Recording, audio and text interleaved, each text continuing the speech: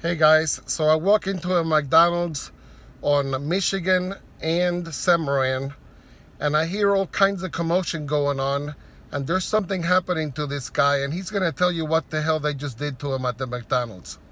Go ahead, Tyler. So basically, like, I walk in and sit down and mind my own business and try to get what's mine at the counter with my food, and I'm told to leave because I'm loitering and causing a problem for no reason.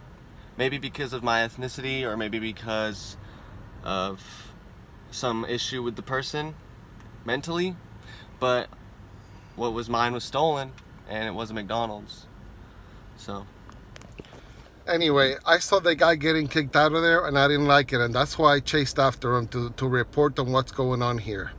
So McDonald's on Michigan and Cimarron, you get a big thumbs down for treating a human being like what? Like they're trash. Like they're trash.